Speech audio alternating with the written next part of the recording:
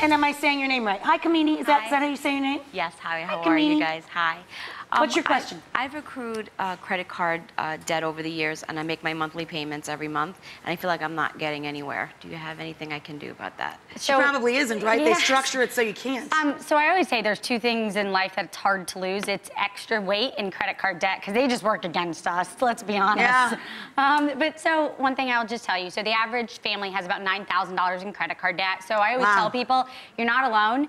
The worst thing that you can do is really be ashamed about it, because you got to rip the Band-Aid off and say, all right, we got to pay this down. So a few tips. So right now, the average savings account in the country is 1%. The average credit card is negative 19%. So I know, very expensive. Worse, it doesn't compound yearly, it compounds daily. Oh my God. So at the beginning of the month, line up your credit cards, pay the most expensive, and then in the middle of the month, so you have to pay the minimums always on all of them, in the middle of the month, make an extra payment. Because it's compounding daily, you'll save $20, $30, $40, depending on what the balance is, on interest. That's great advice right there. You'll see it go down faster. So good stuff right there. Pay in the middle of the month, I love that.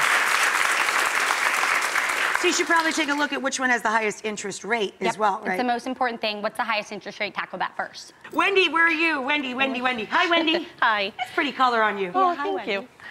Do you have any tips on budgeting that don't make me feel like I'm depriving myself? Yeah, so everyone always says, ooh, the B word. I love budgets. They're my favorite. And in fact, one of my favorite tips, it's called the 50-20-30 rule. It's actually the backbone of my book, Financially Fearless, and it's a financial planning principle. And here's how it goes. Whatever your household income is, whatever money after taxes hits your bank account, 50% or less should go to essentials. Roof over your head, your grocery bill, your utility bill, and your transportation to and from work. That's what's essential to live. If you really cut it down, that's what you need. 20% or more should go to the future. Saving for retirement, saving for emergency, saving for children, etc., paying down any debt. And 30% or less is the fun stuff. That's eating out, that's the traveling, that's the gifts. So if you look at it, that simple principle, 50, 20, 30.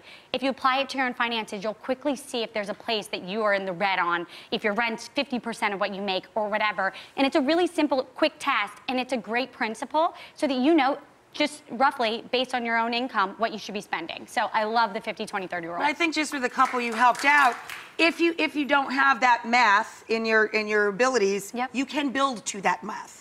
Correct. Like she's already found, they found over $1,000 already. So within a year, they're gonna get a lot closer to those numbers. That's exactly. And starting from 100% to 0%. And that's exactly right, which is you can see and you can make progress. We only sadly have time for one more, but you'll always come back. I'll always come back. Kathleen, where are you? Hi, Kathleen. Hello, ladies. Hi, I'm a graduate student, and I'm trying to pay off my student loans. I have loans for my undergraduate degree as well as my graduate degree. So how do you recommend paying for student loans when the interest rates are so high?